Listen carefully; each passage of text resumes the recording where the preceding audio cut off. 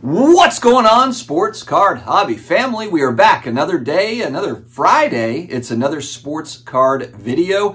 Geoff Wilson making some big declarations about 10xing his store CardsHQ. Join my crew. You take the card and put it in the sleeve. You take the card and put it in the sleeve. You take the card and put it in the sleeve. You take the card and put it in the sleeve. You take the card and put it in the sleeve. Do we think that it has legs? And I've actually got a few ideas that I think could be good in that particular store.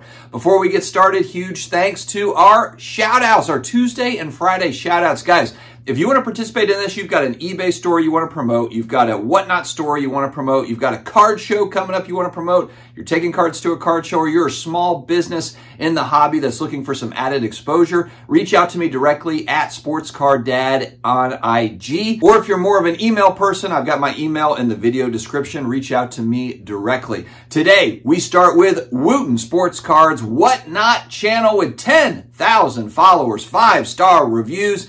The guy pretty much sells out every week his inventory of sports cards. I mentioned it. He has got a flurry of football card stuff that I really like. And so if you are a card collector, definitely check out Wooten Sports Cards on Whatnot. VintageBreaks.com and Vintage Breaks on YouTube. Vintage set breaks on the site, like a 1952 Topps baseball near set break, which includes Mickey Mantle and Willie Mays PSA 1s. And not only does Vintage Breaks sell vintage packs, set breaks, and box breaks, they also sell high-end modern breaks like 2023 Prism basketball hobby boxes. So you get the full spectrum. The one thing that makes Vintage Breaks highly unique are the bonuses, the vintage cards, the giveaways. In fact, speaking of giveaways, for new customers are giving away free spots in their 1964 Topps baseball set break for anyone who goes to their live YouTube chat and mentions Sports Card Dad. They will take care of you on the spot. Also, any Sports Card Dad viewer who registers will also be entered into a free giveaway that ends on March 10th at 4 p.m. Mark your calendars. That lucky viewer will win a free spot in the 1952 Topps baseball near set break for a chance to win that Mickey Mantle 52 Topps in a 1. Frank, do we have pictures? Get pictures up here so the people can see what we are talking about.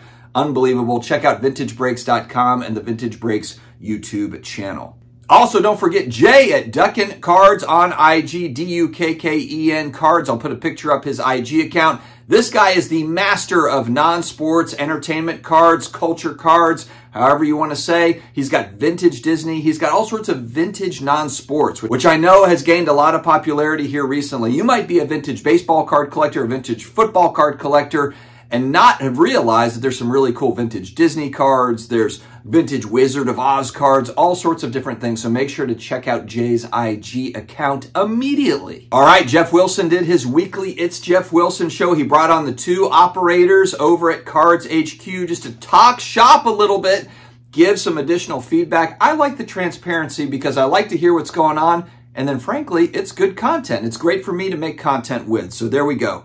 All right, so Geoff comes out, talks about some of the pros, the cons, the challenges. Live streaming, he has talked about this, man. He has doubled, tripled, quadrupled down on live streaming, not only being the future of CardsHQ, but the future of retail, which gets some people really, really riled up because it is a grandiose statement. All right, so he said, so far, 3,000 cards sold via live streamings, and he added at good margins.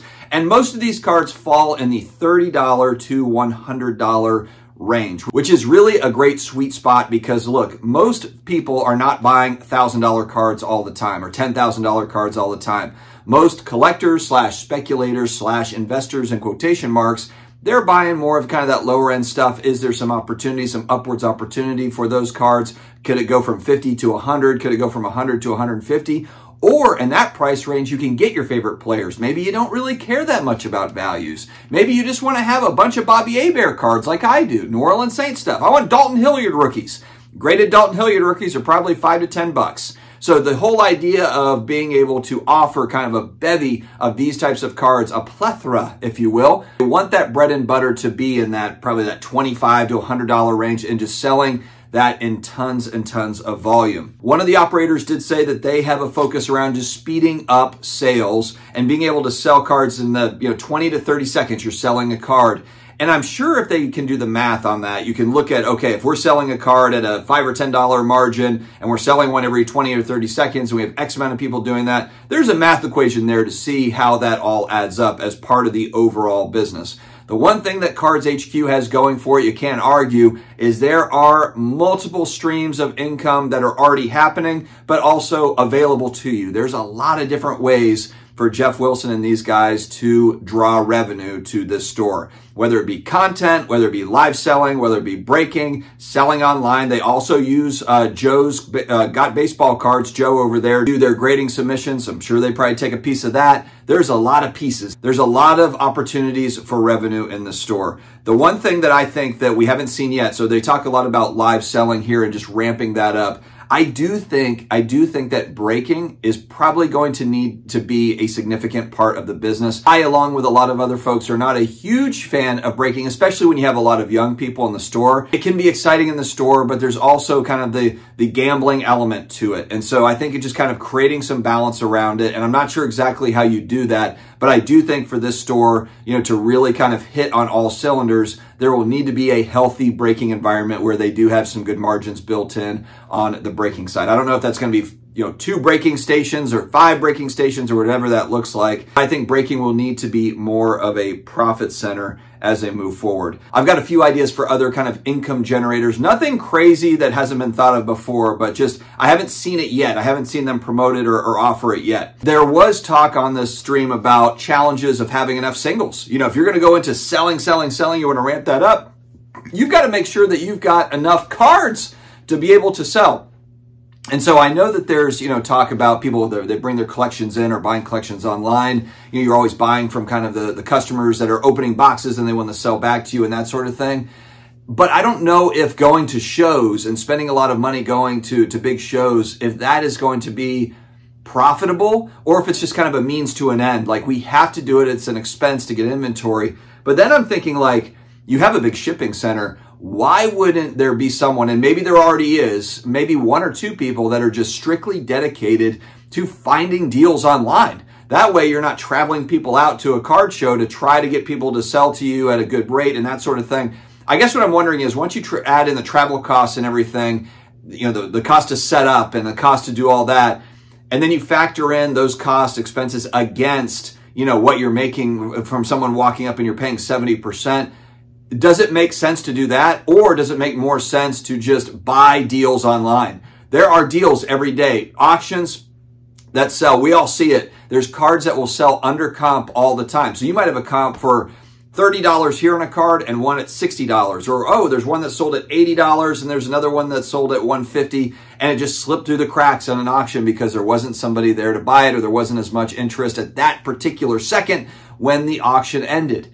And so I think there's actually a lot of opportunity just to get deals buying cards online, and that can be your inventory. Maybe you're buying eBay lots. You're buying lots of cards of different players, and you're able to turn those around for a profit in the store. You've got the shipping space, and that way you're not sending people out. You got a couple people in the store that are just buying all day on eBay or PWCC or Golden. We've got so many selling sites now. There's so much competition among selling sites. There are deals to be had. There are deals that fall through, the cards falling through the cracks at the auctions to where I have to believe that if you turn that around in your store, you can probably sell it and make, that 15, 20, 25% or whatever you're looking for, or maybe more on certain cards. One thing I heard Geoff talk about previously that I haven't seen yet, repacks. Repacks, of course, being a very, very controversial product in the market because, look, repacks have historically been used to get, fake cards through and BS through and, stuff that people don't want through. There's a lot of negatives to repacks,